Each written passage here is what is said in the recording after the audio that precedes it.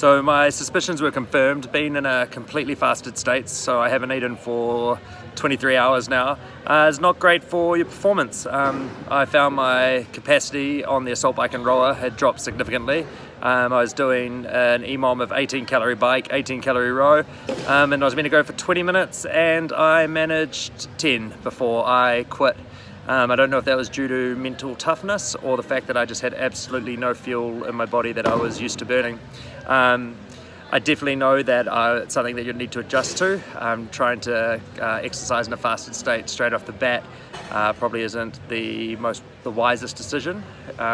So I'll give it another couple goes and just see what happens to my body, how I perform. The hunger today, that wasn't an issue at all. It was far easier than week one, which wasn't even a problem. So that's no problem, and I can see there'd be a lot of benefits. Had a lot more mental clarity than last time, and I also had a lot more time because I didn't stop for breakfast, lunch or afternoon tea, so I found I had an hour and a half extra in my day at minimum to do work or other things. So there are some benefits to not eating all the time.